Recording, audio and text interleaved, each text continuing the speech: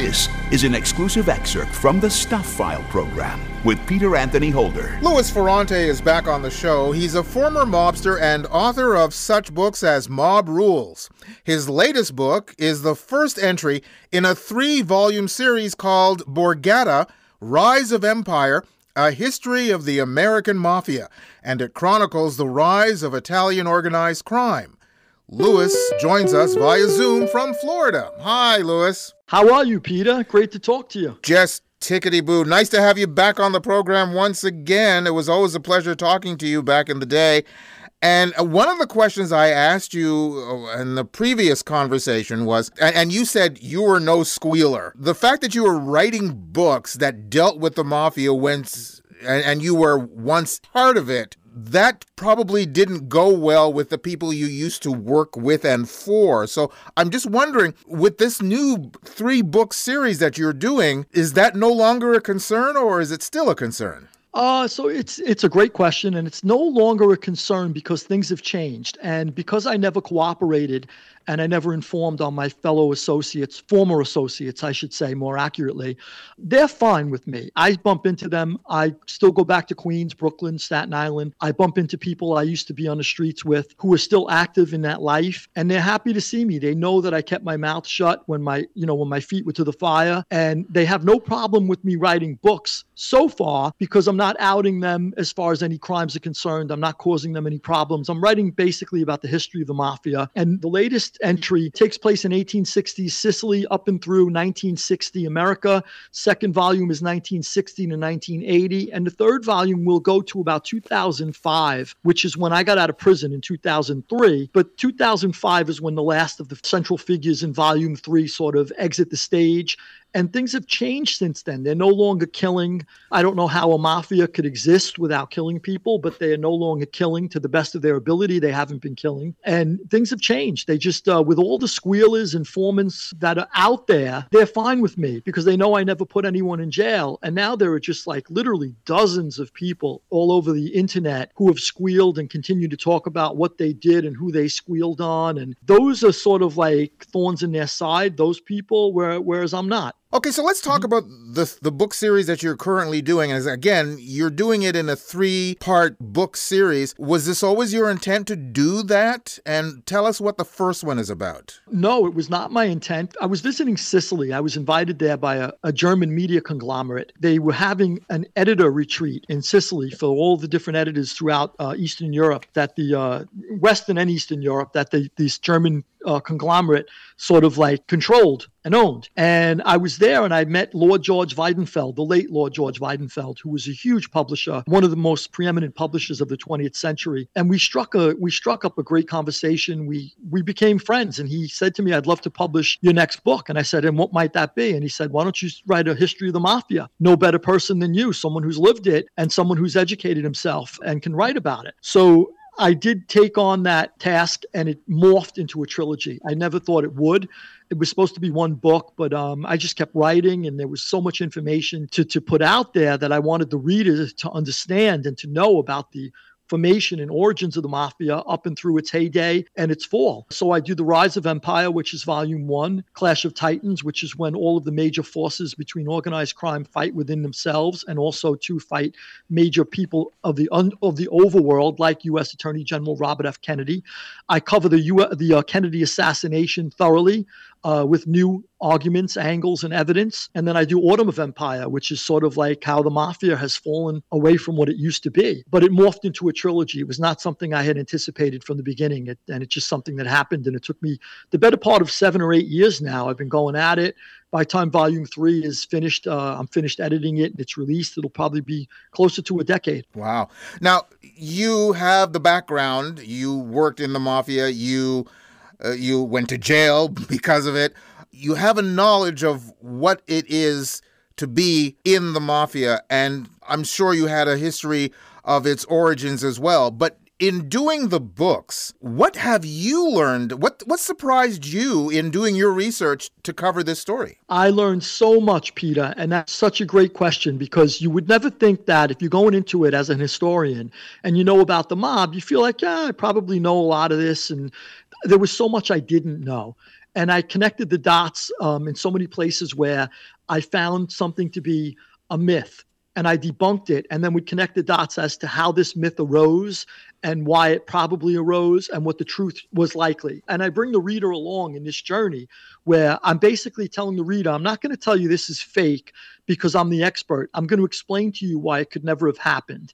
And I debunked a lot of long-held mafia myths that I found to be sort of like time-stamped. For example, if I would trace, let's say, a myth to a publication in a major newspaper, maybe a journalist speculating in 1935 about Lucky Luciano, just for example. And that journalist then was taken quite literally when the journalist maybe was specifically saying, I'm just speculating here, but this might have happened. Then a historian comes along and says, well, this is what happened. And then another historian cites that first historian, and the third one cites the first two. And then through time, over the decades, it becomes just like the truth, quote unquote, the truth. And then I would go back and I would say, there's no way Lucky Luciano did that. There's no way any mobster that I ever knew would have acted in such a way. And this is why. And I break it down so the reader comes along with me on a journey and begins to think like a mobster thinks, so that they understand this is why Lucky Luciano would have never done this, and it would have cost him his life if he did do it. And then I break it down for the reader, and then I also go on to say this is probably the likely scenario. And so far, the overwhelming response has been incredibly positive to that, where readers feel like they're not only just reading history, but they're along for a ride, along for a journey. I wanted the reader to understand exactly how mafiosos think and go about their day and their thought processes behind certain things that they do, so that reader can then take that with them as they read maybe the next book or two about the mafia. They'll have an instinct, where an intuitive sense of what is real and what's not when they read.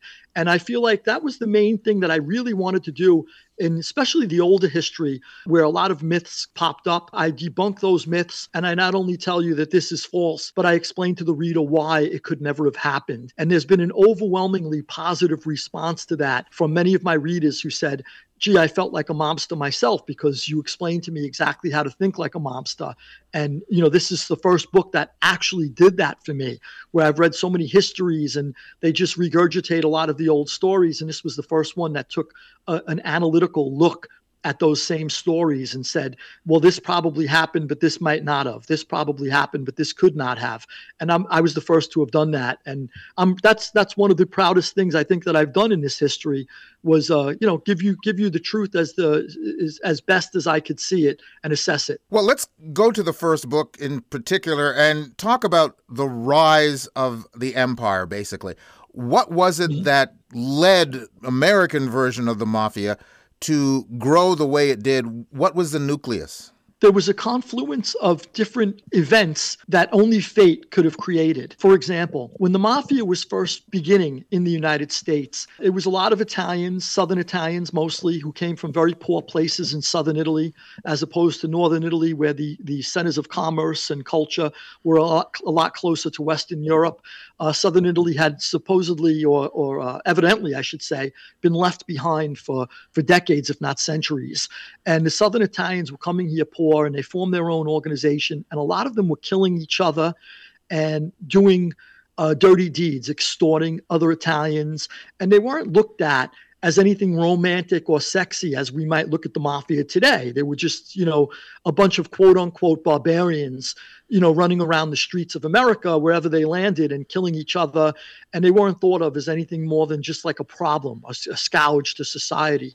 And at some point or another, there were a number of events, for example, the first one being Prohibition. When Americans were deprived of alcohol through Prohibition, the mafia stepped into the vacuum and said, we could give the people what they want by providing them alcohol at a time when they feel the government is treating them like children who aren't allowed to drink. So the mafia started to provide all of these bootlegging outlets to the public. And a lot of that alcohol was homemade in the United States. And a lot of it was also brought in from countries like the UK or Canada. And a lot of this liquor was then being distributed throughout the country. And people were saying, gee, if the mafia is providing us with all this alcohol and the government won't give it to us, maybe the mafia isn't so bad. So they started to get sort of this like sex appeal at that time. And also, too, they opened speakeasies, where you could come in there and you could have this nice atmosphere and have a drink. And also women who were chained to domestic roles for centuries, if not throughout history, from the beginning of history, recorded history, women were chained to domestic roles. For the first time, women were starting to get out of the house, and they were going to speakeasies where they could drink like a man and curse like a man, and they felt liberated. And this is just sort of like on the heels of the suffragette movement. So it's very close to when women wanted to be released from their domestic roles. So the mafia was to thank for that. So then Prohibition ends.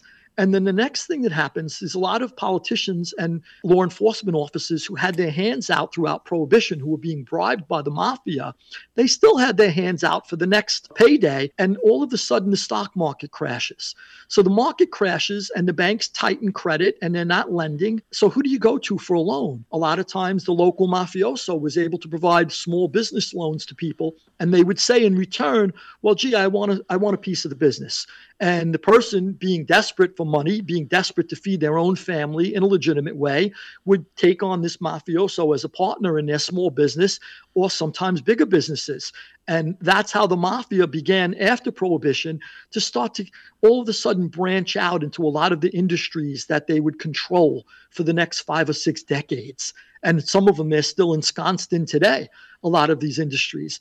And that was sort of like, again, an accident of fate, where on the heels of Prohibition, they're cash heavy, the mafia, and then the stock market crash causes the banks to close down all of their cash loans. But who's got the cash? The mobsters, and they wanted to invest. And then they started to open casinos. A lot of times when people wanted to gamble, now we go to any gas station in America and we could buy $100 worth of scratch-off tickets. We could bet lotto. We could have casinos everywhere. But the mafia was providing gambling for people when they had no place to gamble. So a lot of people who wanted to gamble, I have people in my family. My grandmother was a gambler. My aunts were gamblers. It's not just a tough male thing to gamble. A lot of women like to gamble. They had nowhere to gamble. The mafia was providing them a place to gamble. So they became, through, I guess, elements of the government's lockdown or negligence of the people's needs, the mafia would fill that vacuum and became something that they never expected to become. And through that, they bought off a lot of politicians and they kept the law away from them for a long time, until Volume 2, which is a major change in attitude toward the mafia. And I get deeply into that in Volume 2 when Robert F. Kennedy becomes U.S. Attorney General under his brother, President John Fitzgerald Kennedy. It's a fascinating story. The first book is called Borgata, Rise of Empire, A History of the American Mafia. I understand that your second book is coming out in January. Will you come back on the program and talk to us about that book when it comes out? I would love to, Peter. I'll talk to you anytime. You're one of my favorite guys. I'm kind of glad to hear that. I'm still quite afraid of you. I'll just tell you that right now. Not anymore, Peter. Louis, I thank you very much for being on the program with us this time around. Looking forward to talking to you back in the new year. Thank you. Likewise, absolute pleasure, Peter, and I look forward to coming back. Louis Ferrante, author of Borgata, Rise of Empire, A History of the American Mafia. You can go to our website at thestufffile.com to the page for this show, which is show number 0798, and you'll find links to Louis's site, plus links to either Amazon.com or Amazon.ca, where you can order his book directly. You've just heard an exclusive excerpt from the Stuph File Program with Peter Anthony Holder. To hear any or all of the full hour-long shows, visit thestufffile.com. Stuph is spelled S-T-U-P-H. That's thestufffile.com. A presentation of Flying Fish Communications.